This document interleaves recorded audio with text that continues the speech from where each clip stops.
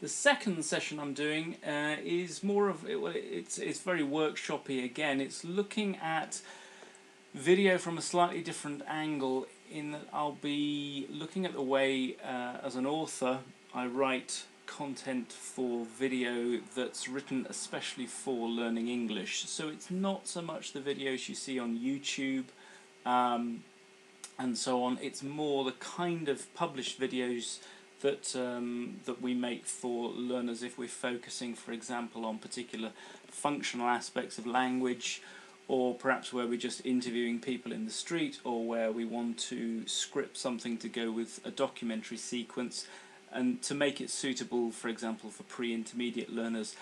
And I'll be showing you some of the techniques that we use for writing that content, and I'll be getting the participants to actually do some writing for themselves and to look at what are some of the issues behind writing screenplays for video. So very different take from the first one, but if you've ever thought about writing your own video material and so on, it should be an interesting session.